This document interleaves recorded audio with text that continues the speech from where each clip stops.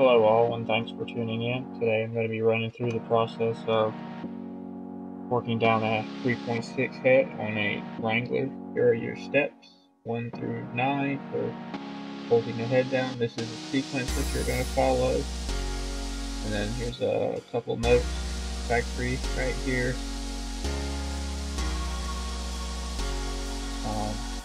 I'll be using an angled torque wrench, so I will be using a torque wrench for the steps that it says do not use.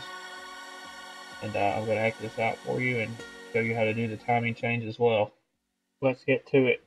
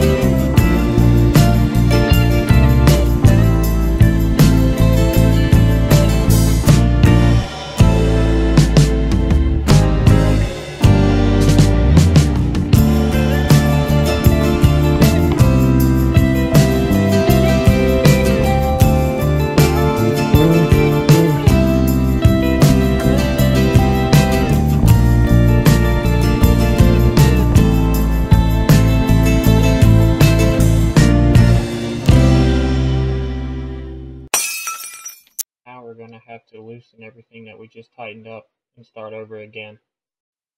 Also note steps 8 and 9 are different angles.